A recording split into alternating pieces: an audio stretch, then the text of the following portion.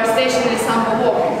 When we have this moment when we send from our standing leg the other leg backwards, we not work this muscle, we not work our back leg muscle, we release. So the same situation happens here. When you go to samba and you recover here, release. Release your hip into the rotation. 1, 2, release 1, 2, release 1, 2, release 1, 2, release your right side, release, 2, 1, 2, 1, 2,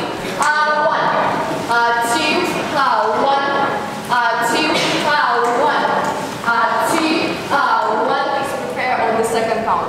So if you have a 1 bar, 8 counts. 1 and 2. So when you start and 1, 2. Second count is recovery.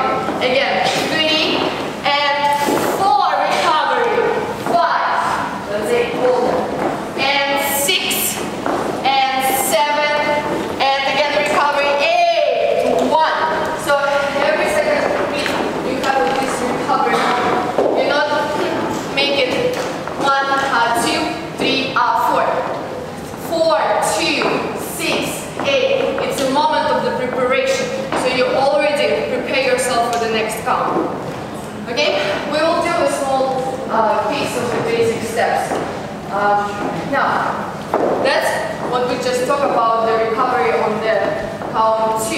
We have to make our body full enough to explore after for the next step. Now let's talk about the pulses. What is the pulses in samba? What is the pulse action? Pulse. Body pulse. What is that? How we create the body pulse? And where? Through the center. So the same idea. Let's do just small, very small routine. We'll do it on the samba and stationary samba walk. Let's do 1, 2 just steps. 3, 4. Now from here we'll turn to the this wall and we'll do stationary samba walk. 5, 6, 7, 8. Now we switch to this mirror, to this wall, and again somebody's 1, 2, 3, 4. And again stationary samba walk to this wall. 5, 6, 7, again. 1, 2, 3, 4. Change. 5, 6, 7, 8. 1, 2, 3, 4. 5, 6, 7, 8. 1, 2, 3, 4. Every single step, right? Will look very, very busy with upper body. What I suggest to create a bigger contrast in your samba is to use on the strongest beat, like 1, like 5, and between those counts, what we're gonna do right now. Right now, before we do the pulse, because it will take some time, we're gonna do somebody's 1, 2, 3, 4. We'll do club. And now switch 5, 6, 7, and 8. 1, 2, 3, 4, 5, 6, 7, 8. 1. Yes, now when we have this club, yes, wait. When we have this club, the body change and direction change doesn't happen with the club. I want to see it separate. Club, switch 5, 6, 7, 8, 1. Okay? So club is only club without any movement. Okay? One more time. And 1, 2, 3, 4. Stop. Up.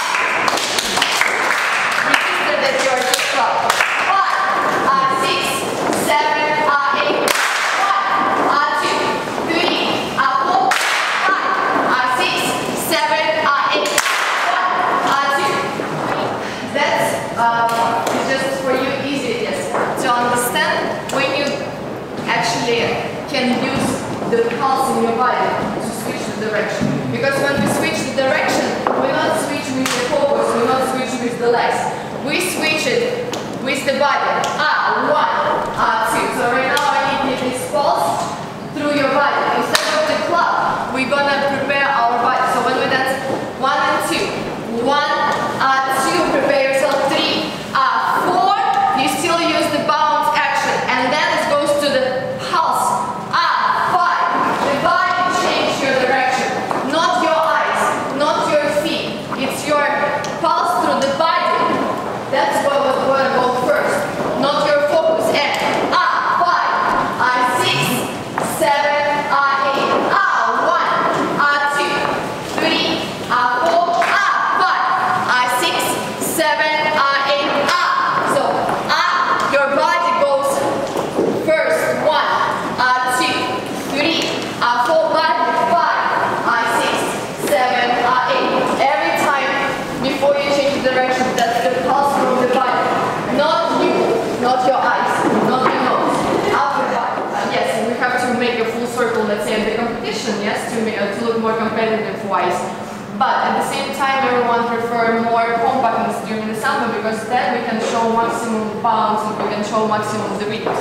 During the progressive steps and progressive movement, we cannot show enough bounce and the rhythms in our bodies. So, to play with that, you have to also understand where you have progressive pieces in your samba, where you have to like move and go, yes, and where you want to show maximum bounce. Of course, it all depends on your team, depends on your priorities, but we're going to use during very, very simple steps, let's say. For example, we will use in one bar, we will use the first bar, usually we use first bar, first part of the bar, we use for the bounce. So you dance it more active and you dance it much more with the bounce, more rhythmical, so you can go full on. The second part will be more flat, so we can also dance flat and more internal. Yes? So right now, we're gonna play with that. We have a small, I have prepared a small routine for you. So we'll have a samba beat. 1, 2, that's what actually I started with. 3 and 4. And now from here, we're going to go to the boulder. 5, and 6, and 7, and 8. Okay? So, the first part of samba beat, the first 1 and 2 and 3 and 4, we're gonna use the same principle where we start from today. We're gonna use preparation and 1, 2, and 3 maximum bounce and 4. Now, we change the direction right now. So it means if we talk about the second topic, what I just discussed with you, that's a pulse, right? And now we have a volta, and of course it's our own choice how we want to make this volta. We want to do it more as a rhythmical aspect, more compact in place, or we want to make it more progressive. So it means flat. So the second part of our bar, we're going to use this volta and we'll move progressively. So it will be no rise and fall. It will be very flat movement. After the pulse, 5, 6, 7, 8. We'll move progressively. And I want to see this contrast in your energy as well. Okay? Let's try one more time. Somebody's first. 5, 6, 7, 8. 1, 2, 3, 4.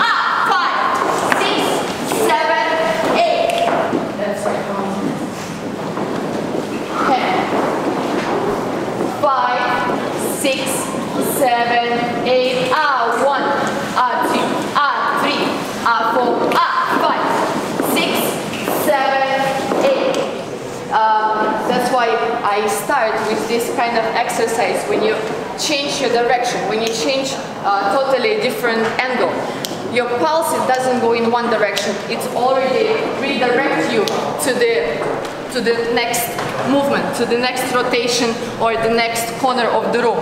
So it's better to use it as a momentum where you go somewhere, where you change the direction. So it's not, it could be, but it's always better to use it in like as a change of direction, yes. So the pulse, let's say, that's why it's best option to use the pulse over here, because you go into the volta, you kind of already change, so your pulse will not lose, will stop only here. Your pulse, it will lead you to the to the next movie. Because I have a special request about botafogo. So we will continue with botafogo. We will start 1, 2,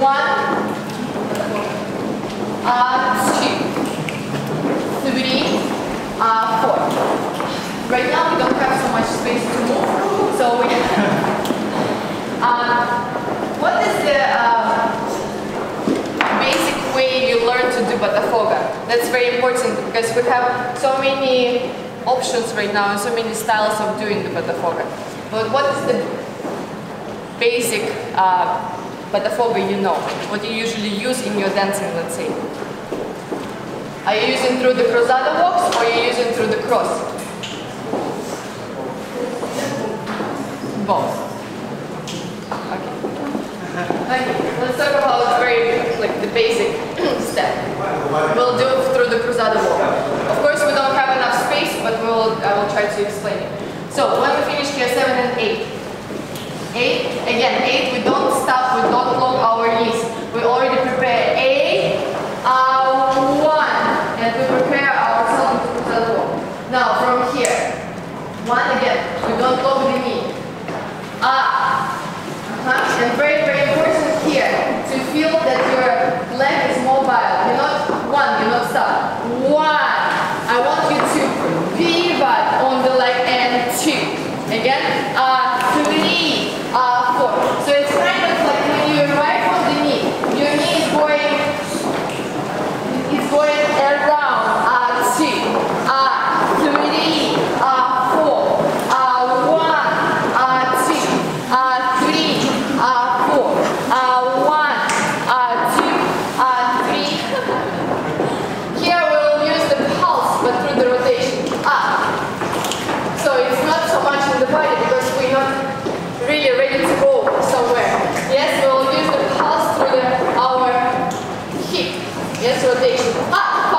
1. Yes, through the rotation basically more instead of the one. Let's repeat from the beginning. Yes, with the same contrast.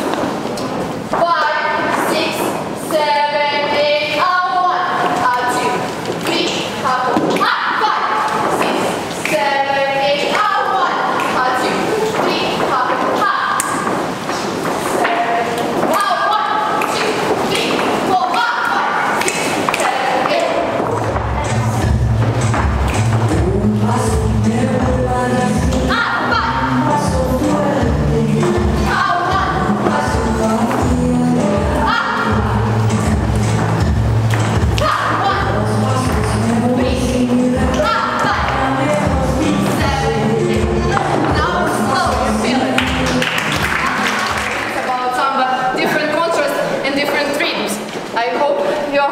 kind of understand, I can see it.